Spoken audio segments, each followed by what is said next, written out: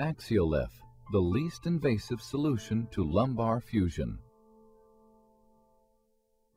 The operating room setup fits conveniently on a Mayo stand and follows the procedure sequentially from left to right. First, the paracoccygeal notch is palpated and a 2 cm incision is made lateral to the coccyx.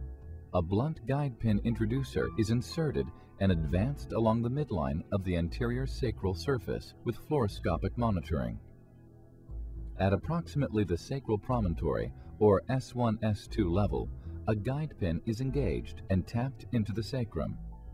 Once the guide wire is engaged, a series of sequential dilators are used to create a working channel.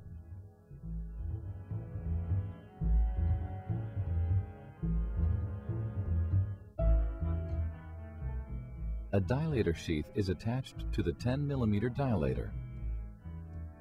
The dilator sheath is left in the sacrum to create a transosseous working channel. The guide wire is then removed and replaced with a 9 mm drill which passes into the L5-S1 disc space. A series of nitinol disc cutters varying in length and cutting actions is used to prepare the disc space.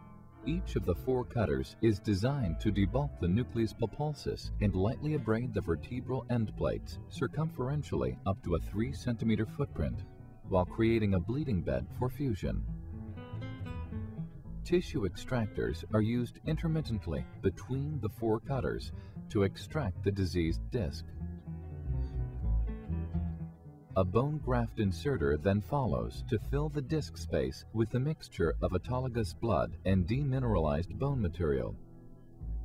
A 7.5 mm drill is then advanced into the L5 disc space. To determine the length of the 3D axial rod, the guide pin is reinserted to the end of the working channel and retracted back to the sacral face. The guide pin is then reinserted and an exchange sequence occurs to establish the working channel for implantation of the 3D axial rod. Once the exchange cannula is in place and flush against the sacrum, the 3D axial rod is delivered over the guide wire.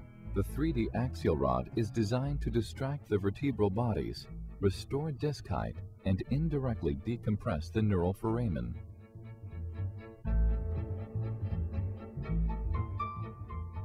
A material inserter is used to deliver bone void filler that is injected through the holes in the center of the 3D axial rod. A rod plug is then used to fill the cannulation of the 3D axial rod.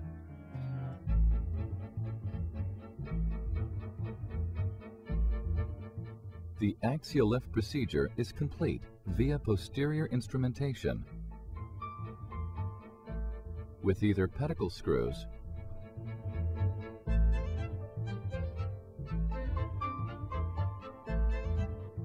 or facet screws. Axial LIF, the least invasive solution to lumbar fusion.